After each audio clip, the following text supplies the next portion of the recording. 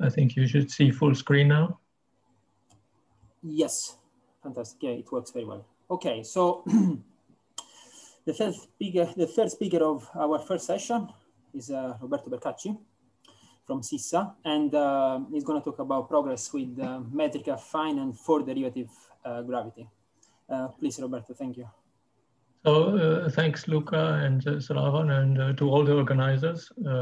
First of all, for convening this meeting, which is very useful to have such online meetings in this while we cannot meet in person. And then specifically for inviting me to talk about my work. So I will talk about, say something general about metric-affine gravity and four-derivative gravity, and also mention some work I did on this in the last few years with Ergin Sezgin, Kevin Falls, Nobuyoshi Ota, Alessio Baldazzi, and Luca Zambelli. So what I call four-derivative gravity is the same thing that John calls quadratic gravity. So here are my conventions. And I'm sticking to old-fashioned nomenclature where the coefficient of Weyl square is called 1 over 2 lambda, and the coefficient of R square is 1 over xi. Then there's the Euler term here, the topological invariant. And please note that I use Z Newton for the inverse of a Newton constant. So that's the Hilbert term in the action. So that's for derivative gravity, whereas metric-affine gravity is a theory of gravity where the connection is also treated as an independent variable. And so we're all familiar with Palatini theory, which has a Lagrangian that is linear in curvature and an independent connection. And in that case, it's the equation of motion just tells you that the connection is equal to the Levi-Civita connection. But when I talk about metric-affine gravity, I talk more generally about theories where the connection has really a dynamics of its own, and it can propagate in principle. And my notation is the following. For the Levi-Civita connection, I use the notation that is familiar in gravity. So the connection coefficients are called gamma. These are the Christoffel symbols, basically. The covariant derivative is denoted nabla, and the curvature is the Riemann tensor, and it's denoted R. Whereas for the independent dynamical connection, I use A for the coefficients, D for the covariant derivative, and F for the curvature. So this is the notation that is usually used in Young-Mills theories. And also a remark, I use the same name for a certain geometric object in any frame independent. So for example, the coefficients of the independent connection in a coordinate frame are A mu rho sigma, and the coefficients in an orthonormal frame are A mu A B. I use the same name A for these objects because it's the same geometric object. Anyway, there's a very close relationship between metric-affine gravity and four-derivative gravity, which goes as follows. Given an independent connection and a metric, well, out of the metric, you can construct a Levi-Civita connection, and then you can write A as a Levi-Civita connection plus a tensor. And then you can write the curvature of A as the curvature of the Levi-Civita connection plus covariant derivative of this tensor and tensor squared. Now, the typical Lagrangian of metric-affine gravity has terms linear and quadratic in the curvature tensor. And if you insert this decomposition, you will find terms linear in R, quadratic in R, and then you will have terms that contain covariant derivative of phi squared, a mass term for phi, and interaction terms, cubic quartic interaction and non-minimal interactions of this field phi with the Riemann tensor. So you see the first two terms here in this in these two lines are just the action of four-derivative gravity. And then there is, in addition, a tensor field, phi, that you can think of as some kind of matter field. So you can, if you want, think of metric-affine gravity as 4-derivative gravity plus some slightly exotic matter field. Now let's put a bit more indices on this. Here I've just shown you schematically the structure of the Lagrangian. And of course, I'm ignoring the fact that there are indices and there are many, many ways of contracting the indices. So you have the metric, and if you work with, now you're not bound to work with coordinate frames. You could decide to work with general frames. And the general frame I'm going to call theta, this theta here, theta A nu.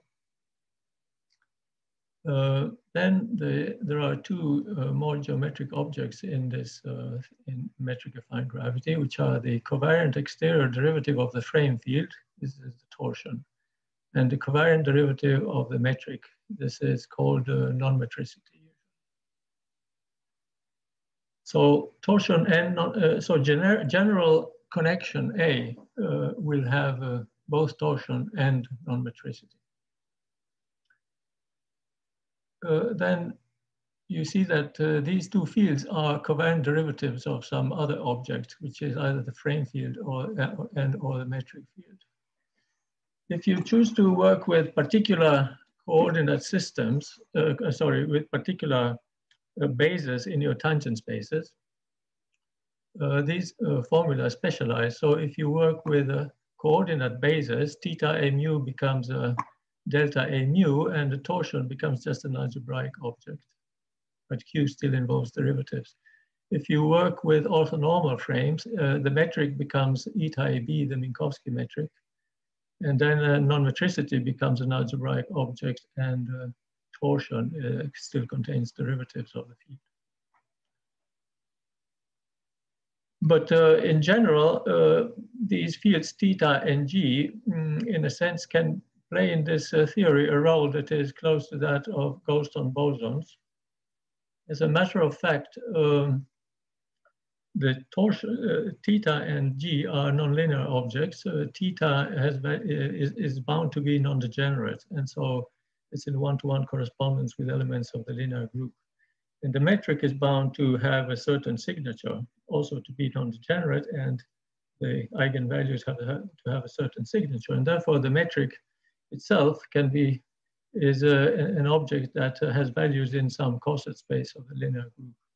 So you can think of these as Goldstone bosons, and torsion and non-metricity are just the covariant derivatives of these Goldstone bosons. So it's very natural then to just have terms in the action that contain these kinetic terms for theta and G. And so these would be terms that are either quadratic in T or in Q, or mixed terms TQ. These terms will have, by dimensional analysis, a prefactor that has a dimension of mass squared. And so you see that now if you assume that the ground state of this theory is flat space, which has F and T and Q all equal to 0, then you can go to a particular gauge where the ground state is represented by theta is 1 and gamma is equal to the Minkowski flat metric. And then, and then in this case, T and Q are just linear in the gauge field, so that this Goldstone boson Lagrangian becomes just a mass term for the gauge field. So this is a form of gravitational Higgs phenomenon where the independent connection A really becomes massive because of the presence of these terms in the Lagrangian. So just like in ordinary Higgs phenomenon in particle physics, the kinetic term of the Goldstone boson is what becomes a mass for the gauge field. Also, the same happens here. There is a more general and more covariant way of seeing this, which which is based on this decomposition of A into gamma plus phi, because you can also decompose the torsion of A as the torsion of gamma, which is 0, plus something linear in phi.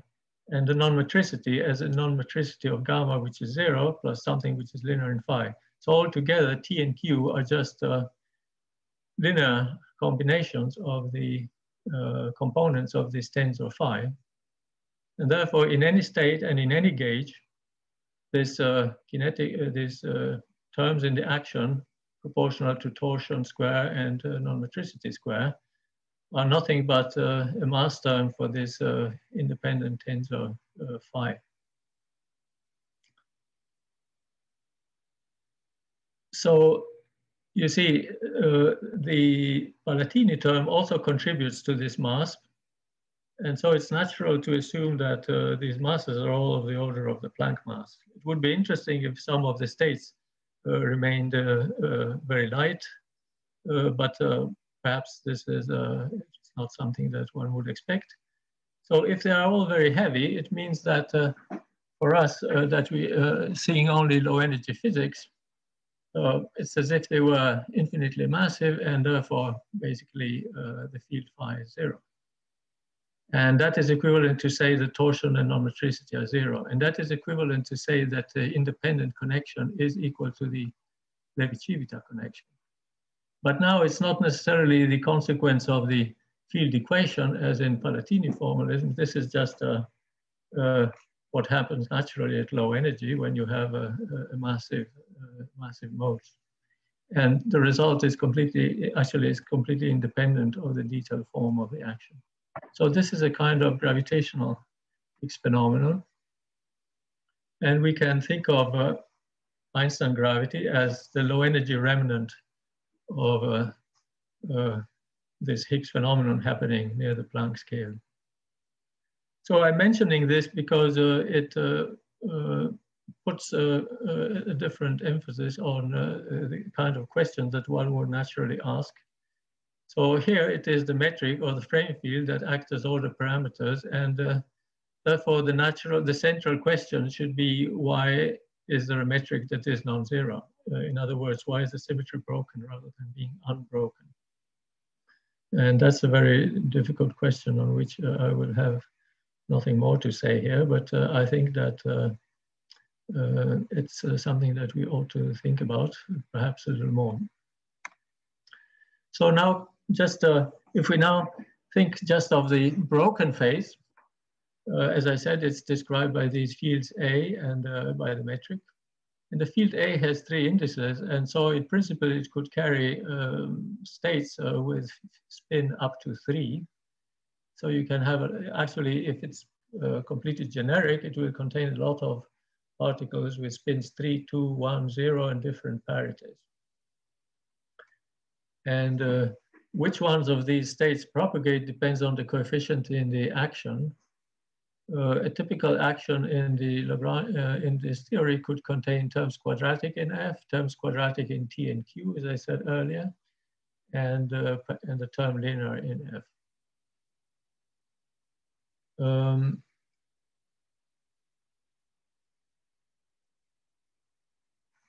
A systematic analysis of this Lagrangian is very complicated. So in the case where Q is equal to 0, it had been done by Seskin and van Nieuwenhuizen in 1980. So they systematized this and looked for classes of theories that were free of ghosts and tachyons. The general analysis of the theory with non-metricity too requires the use of spin projectors for 3 index tensors, which were not available until recently. And so we developed this with Ergin last year. And we have then some new results for the case T equal to 0, which is complementary to the case Q equal to 0 that had been studied in the past. So in this case, still there are, so even putting T equal to 0 reduces the number of coefficients, but not enough to really make this something that you can study in full generality. So we make some additional requirements. We demand projective invariance, and we demand that the spin 3 does not propagate, and that there's only one spin 2 state that propagates, which is going to be the graviton. So these requirements restrict the action to a 6-parameter family. So now you have 2 parameters that are these C7, C11, which are coefficients of F squared now. Then there's a Palatini term here. And there are 4 more parameters that are masses, essentially.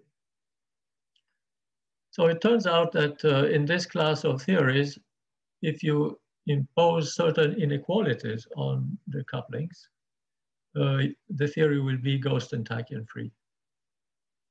So there is here a 6-parameter family of theories which do not have ghosts and tachyons. And they contain only the graviton plus massive particles with spin 2 but parity minus, the opposite of the usual graviton, and then one spin 1 plus and one spin minus state. All of these massive.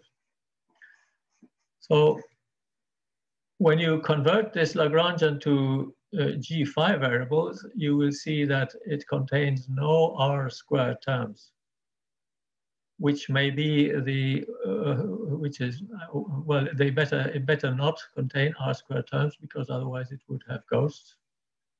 So these actions can be thought of as Einstein gravity plus some tensor field phi of a particular type now. And because it's Einstein gravity, it's non-normalizable. So these theories don't have ghosts or tachyons, but they are non-normalizable. And this in accordance with all the folklore. I'd be delighted to tell you some results for these metric-affine gravities that involved quantum properties, but there's very precious little known about them at the quantum level, in particular not about the behavior of the curvature square term. So this is something for the future. I will just summarize what I said so far by saying that I think that metric-affine gravity is attractive because it makes gravity much more similar to the other theories that we are familiar with in particle physics, or theories of the other interactions. And central question then is related to the origin of the Planck mass and the generation of the vacuum expectation value for the metric. The unpleasant feature of these theories is that they have a large number of free parameters, actually many more than those that I have displayed for you here. And but they remain a virgin, almost virgin territory for exploration of quantum properties. Let me now come to the second part of the things that I wanted to say, namely for derivative gravity. This is just a little summary of things that are well known to all of you at this meeting. Now, here are the beta functions that for the couplings lambda, psi, and rho that had been computed by Avramidi and Barvinsky back in 1985.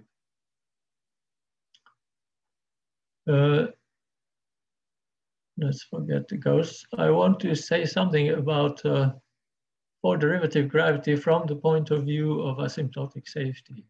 There's going to be a whole session on asymptotic safety tomorrow, but today I just want to perhaps make some connection between the research on asymptotic safety and the perturbative work on high derivative gravity. So there have been several well, in asymptotic safety, one computes the beta functions of couplings in the theory and looks for fixed points. And the tool that is mostly used is this functional renormalization group equation that allows you to follow the flow in principle of infinitely many couplings. But without going to infinitely many couplings, you can truncate the theory to a particular, your running action to a particular form. And so I'm going to concentrate now on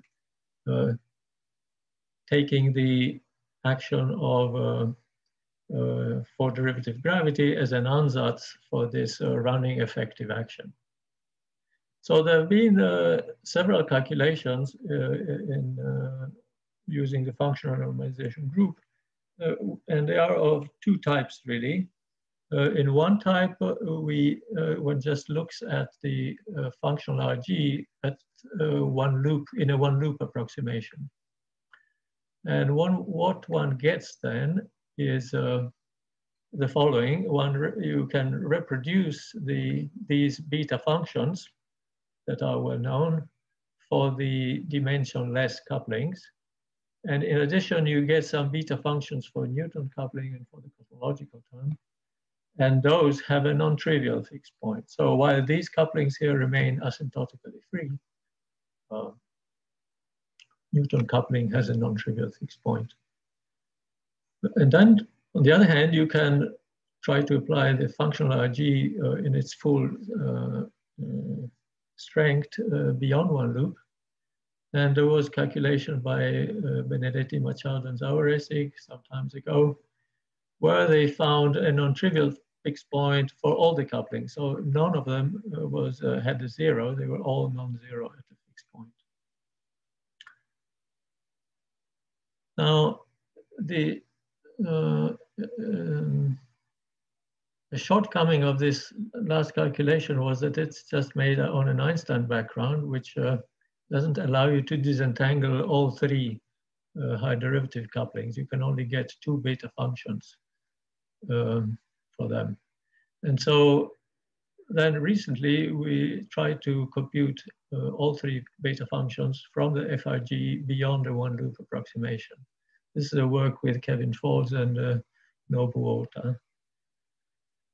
And just because of technical difficulties, we limited ourselves to a first order expansion in Zn. And remember, Zn is the inverse of Newton coupling. So we are expanding here for, it's a strong coupling in Newton constant, if you wish. And then the beta functions we got, neglecting now for the moment the cosmological constant, which makes everything far, far more complicated. But if we just forget about it, you see that well, here you have the first term in each line here is the universal beta function of Abramidin-Barvinsky. And then there are corrections proportional to Zn here. And then, of course, there is in addition a beta function for Z itself. And so these beta functions have several fixed points, but most of them are probably fake. They are artifacts of the truncations and of the approximations. The ones that seem reasonable enough are the first three in this list. The first corresponds to having lambda and psi asymptotically free. They go to zero in this ratio 0.02286, which was already known since the 80s.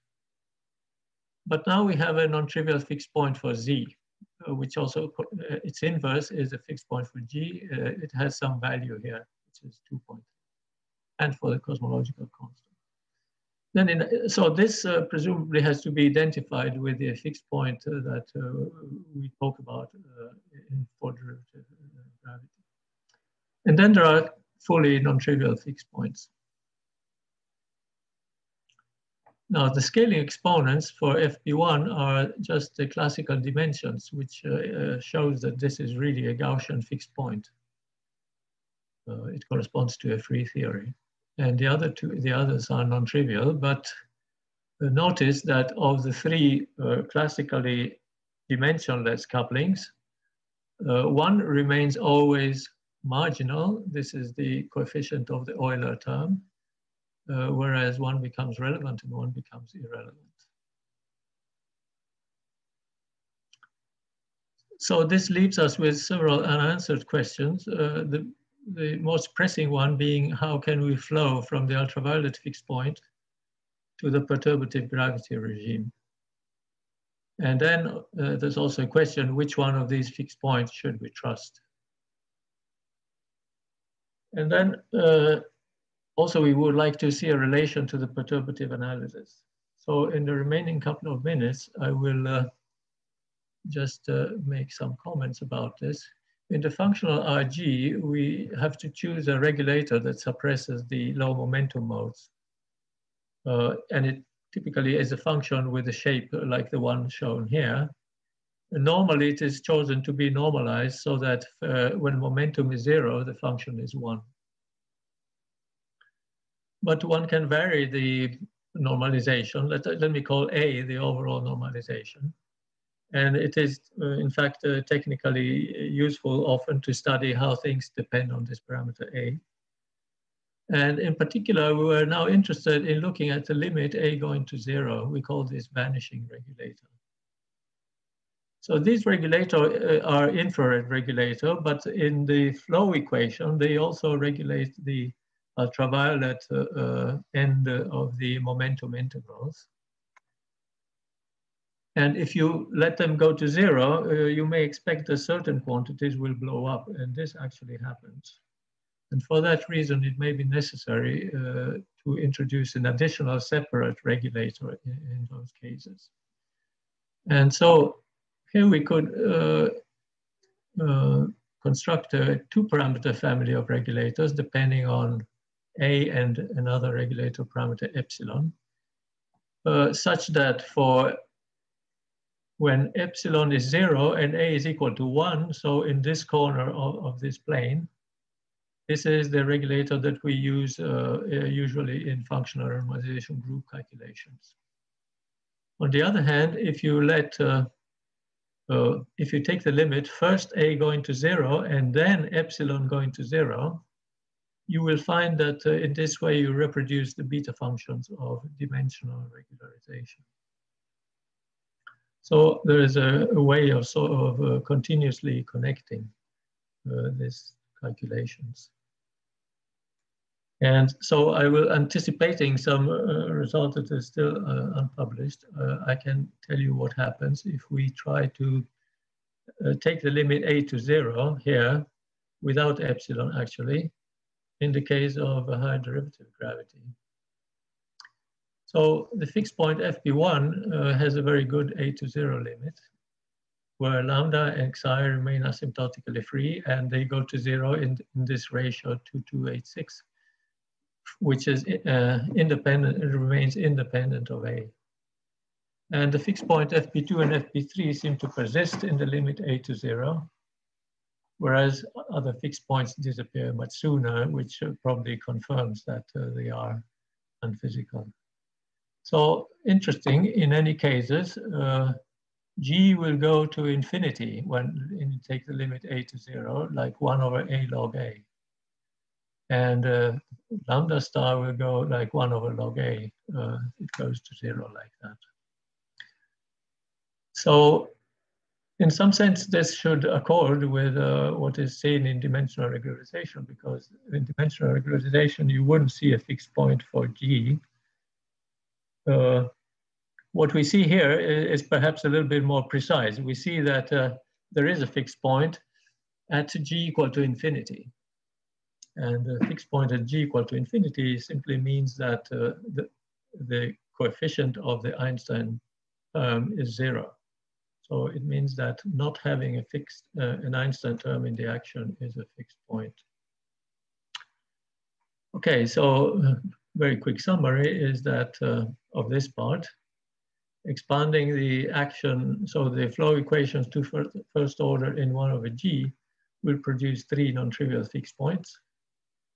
And now physically you may interpret these fixed points either the non-trivial fixed points, either the final endpoint of an RG trajectory, or they could be an intermediate step towards asymptotic freedom. Both scenarios are possible. And I hope that in the future, this taking this limit of vanishing regulators can be can make more can help establish more connections between what we do in asymptotic safety and what people do with in perturbative approaches. So thanks very much. Thank you, Roberto. And yeah, congratulations. You took precisely 30 minutes. So you're very precise. So yeah, okay, we have two questions, one from Philip and one from Tejinder Singh. So Philip, maybe you can start. Yes, Roberto, very nice. You can maybe answer the following concern of mine. When Weil first considered unification of gravity and electromagnetism, he looked for the covariant derivative of the metric to be equal to the vector potential. And Einstein objected on the grounds that then a particle's previous history would be important in knowing what it's doing at any given moment, because you don't have metricity. Now, when you make the Palatini approach and you use the connection as the dynamical variable, other than for Einstein-Hilbert itself, you don't get that the Palatini, that the connection in the solution is Levi-Civita. So therefore, you'll always lose metricity. Maybe you have a way to solve that, but is that not something you should be concerned about? So this, I know that this issue of that was raised by Einstein. In fact, it's you see, it's not a problem because this precisely because the connection is very massive. Presumably, it has Planck mass, and so the effects that it gives rise are negligible. And this has been. You can find an explicit discussion of this in some papers by Ghilencea, Dumitru Ghilencea, who's been rather active on this topic. More generally, yes, the Weil theory is, yes, it is just a particular case of metric-affine gravity. And it's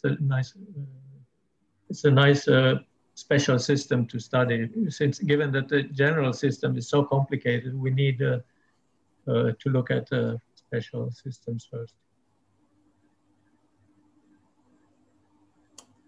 Okay, good. Singh, Shall I stop maybe there is another question by Singh. Okay. Yeah, hi, Roberto. We exchanged some emails. Nice to meet you here. This is Tejinder Singh, yeah. I had a question about the Planck scale Higgs phenomenon that you mentioned for emergence of gravitation.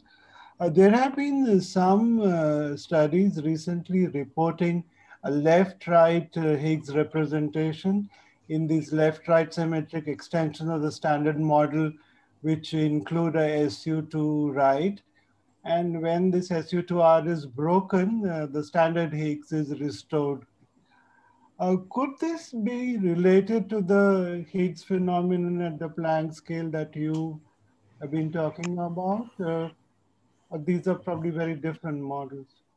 Yeah, I think you're referring to the Patti-Salam left-right symmetric unification, and that that may happen at well, at high energies, but also much lower than the Planck energy. So I think it's something unrelated.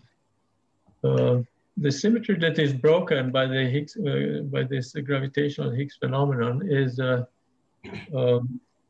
well, depending on what you start with, it's either the general linear group that acts on frames at a point in the tangent space, or the Lorentz group, the Lorentz subgroup. If you start with non-metricity equal to 0, so it would be the Lorentz group that is broken. And now I realize that I may cause confusion because I may, some people may be alarmed by the statement that Lorentz symmetry is broken, but this is breaking in the sense of Higgs phenomenon. Yeah, gauge group is never properly broken. It could be related to the Gravity Week discussion we had. I'm trying to think of the Lorentz weak sector breaking from the strong electro sector, and that itself being responsible for the emergence of the metric and gravity. Yeah, but that is another story that I didn't discuss here. So, Okay. what? Yeah. Yeah.